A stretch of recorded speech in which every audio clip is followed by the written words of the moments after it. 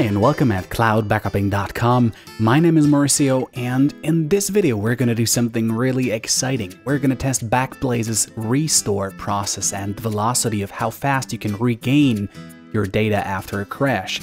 So actually the day has come, your PC went down and you lost all your data, all your beloved photos, your videos, your family memories, everything. But fortunately, you backed your data up with BackBlaze. So let's see what are our options here.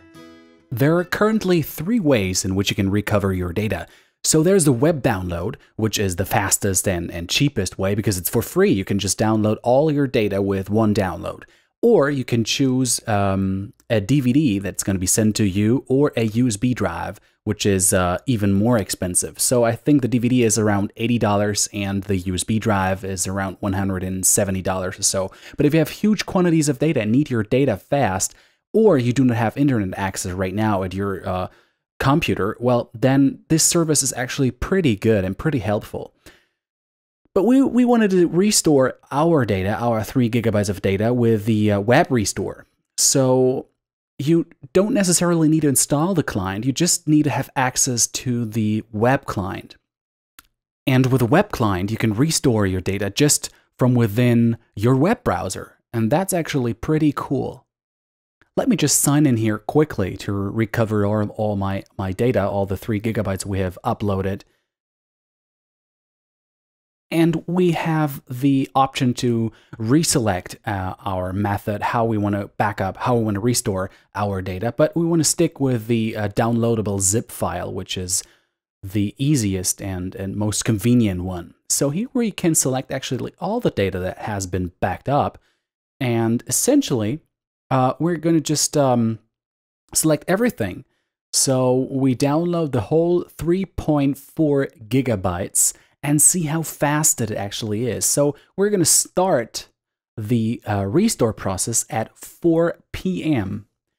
And obviously you don't have to wait here with me. I'm just going to pause the video quickly and update you when they sent me the email that my data has been restored or that my file is being ready for me to download it. So let's open my web client to see when BackBlaze actually sends me the email. And here we can see that it took around 20 minutes to prepare 3.5 gigabytes of data. So it arrived at 4:23 p.m. That's around 20 minutes. And now we can start downloading the zip file and restore all our precious data.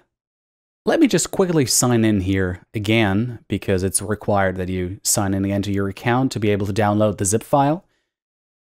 And now we can look at my restores, and there it is, well prepared for us with all the details necessary, and we're going to download it right now.